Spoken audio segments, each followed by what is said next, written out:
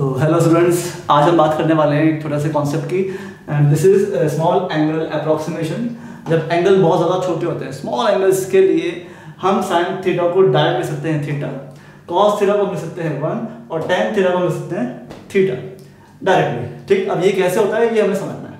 ठीक, तो स्टार्ट करते हैं। क्या हुआ सर? वो एक डाउट था। हाँ बोलो सर, ये जो स्मॉल एंगल है कितना स्मॉल होता है? अच्छा, ये जो छोटे छोटे एंगल आप बोल रहे हो छोटा बताते हैं। आज सर हम भी आ रहे हैं, तुम भी आ रहे हो, तुम्हारी हरकतें भी आ रही हैं। ठीक है, चलो। तो ये हमारे कैमरा मैन, लाइट मैन जो कैमरा देखते हैं। ठीक है, तो ये पूछ रहे हैं कि भाई ये स्मॉल एंगल कितना स्मॉल होता है। तो स्मॉल एंगल्स को हम मानते हैं लेस देन 10 डिग्रीज या 10 डिग्रीज। ठीक है, 10 डिग्री और उससे छोटे एंगल्स को हमने स्मॉल एंगल्स माना हुआ है। तो देखो यहाँ से, तो ये एक सेक्टर सर्कल का एक पार्ट है, ये एंगल, ये रेडियस, ये आर्क। ठीक, अब अगर ये एंगल पे थोड़ा छोटा कर दूं, देखो इसमें फर्क है, ये एंगल इस वाले एंगल से छोटा है।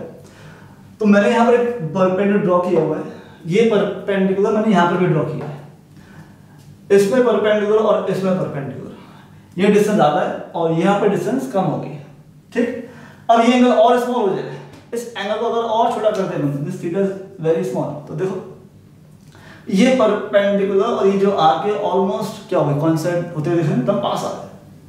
या बहुत ज्यादा छोटा कर दो तो ये दोनों एक के ऊपर ही आ जाएंगे, ये दोनों एक के ऊपर ही आ जाएंगे। यहाँ पर देखो, ठीक, तो उस केस में जो आर्क है, ये आर्क और ये परपेंडिकुलर एक ही बात है।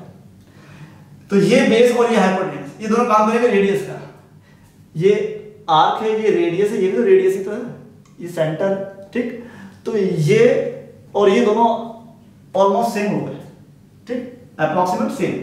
तो ये रेडियस कौन, बेस, ये हाइपोटेन्यूज भी क्या है, रेडियस, और ये जो परपेंडिकुलर है ये है आर्क। तो देखो साइन थीटा होता है perpendicular upon hypotenuse, cos theta क्या होता है बेस अपॉन हाइपोटेन्यूज, और टेन थीटा क्या होता है परपेंडिकुलर अपॉन बेस।